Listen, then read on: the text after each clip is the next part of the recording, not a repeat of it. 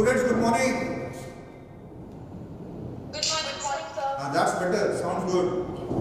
So what we are going to do today is to see the effect of temperature on the activity of salivary amylase on starch.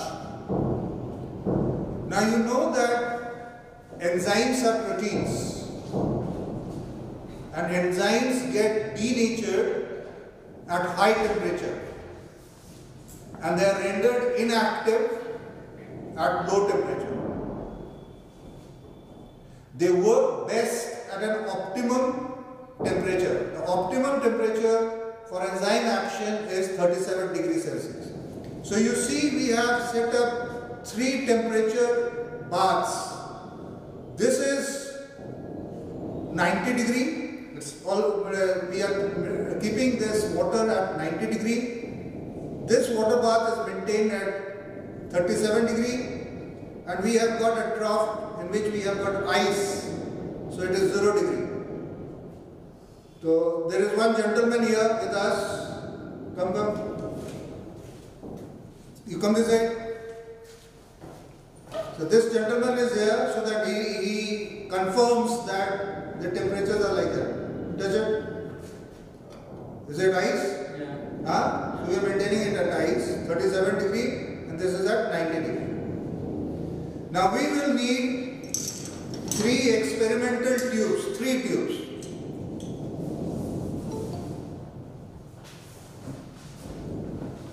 Hold it.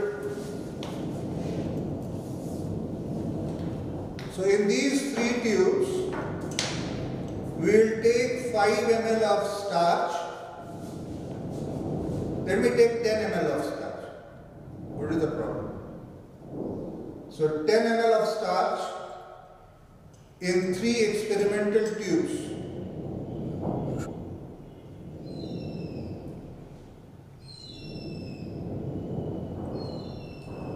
And 10 ml of starch in another tube. So we have added starch in them. Then in each one of them we will add NaCl. 1 ml of NaCl or 2 ml. So 2 ml of NaCl.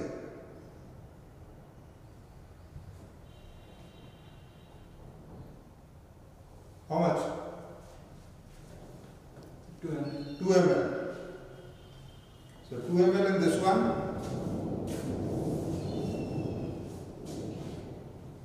2 ml in this one.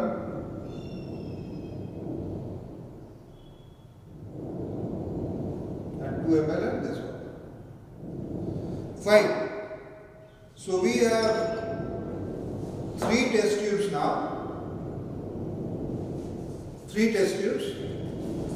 In these 3 test tubes, we have got at present 10 ml of starch, 2 ml of NaCl, and we are keeping them in the water baths.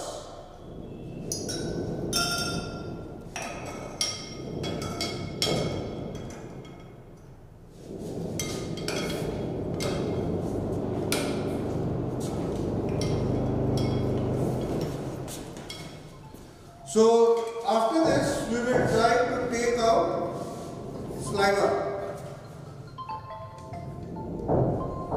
I'll explain you the process how to take out the saliva.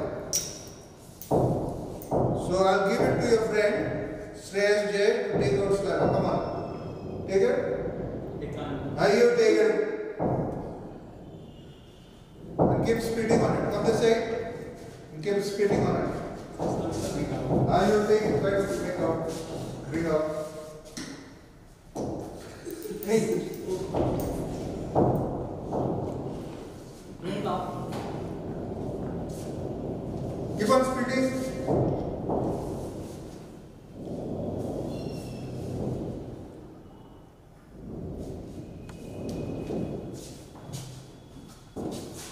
So it's not coming. Alright, fine. I have already got some saliva. So I will measure 2 ml of saliva and I will add it to each one of them.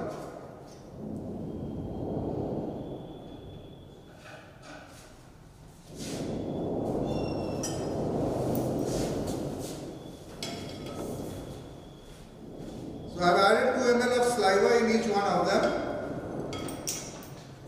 And then you remember we made these achromic points. To read the achromic points, I have taken 3 test tubes.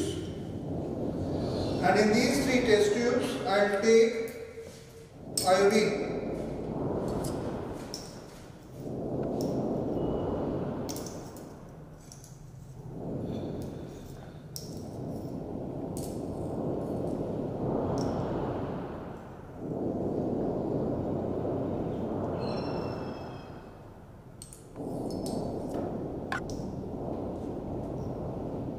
So what have I taken? I have taken iodine.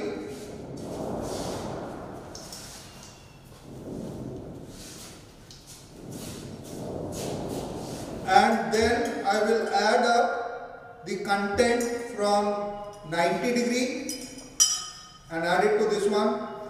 What happens? The color changes to blue-black. I then wash it. Then I take it out from 37. Add it. Then I take it from 0 degree and add it.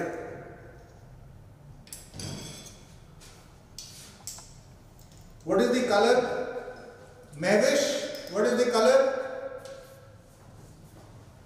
Sir, blue-black. So all the 3 test tubes showing blue-black, are you sure? Sir, it is very black, but I think all of them as blue-black. Alright, we'll ask Sresh J. Come here, Sresh. What is the color, Sresh J? All 3 are blue black. All 3 are blue-black. Fine. That means in all the 3 test tubes at present is starch. The enzyme has been added. Salivary amylase has been added. What will happen? Sresh, what will happen? So salivary amylase will start digesting the starch. Right, the salivary amylase will start digesting the starch and get converted into maltose. So you remember the table. Keep this here. You remember the table, I believe. This one was the table.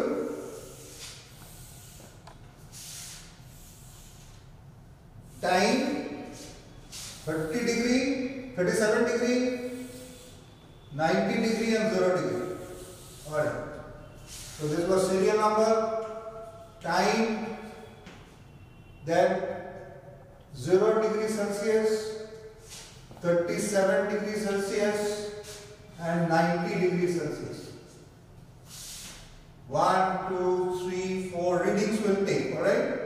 So the first reading was at 0 minutes when I had added the content and I just tested it. What did I find? Blue-black. This one also blue-black. This one also blue-black. I'll keep on repeating the experiment every 2 minutes. Then 4, then 6, 8, 10 and so on. What I will generally find? That in this one, it will keep on giving blue-black, blue-black. This one also it gives blue-black. But after 4 minutes, there is no change. And it gives blue-black.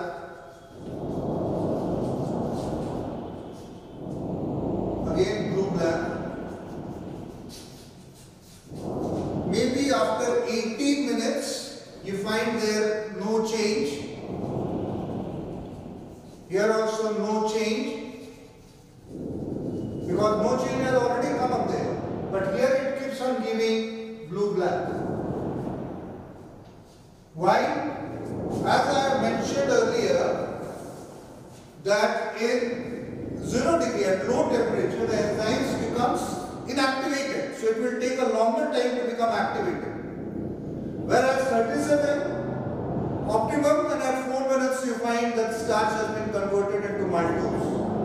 And at high temperature, the enzyme becomes denatured. You might have seen, no? That if you keep the eggs at a low temperature, inseminate them and get chicks. But if you boil the eggs, will you get the chicks back again? Is there any way? No. So in low temperature, they are inactivated. But at high temperature, they become denatured. And at optimum temperature, they are acting best. So this was the experiment to show the effect of temperature on the activity of salivary amylase on starch. Fine. Excuse me, sir. Yes? But the video is not clear. It is very blurry. What is not clear? The video is not clear. Okay, I'm making a video, you'll get it. You'll get it after some time. Yesterday's video I've already posted it in the I will share the link of yesterday's video. ठीक है?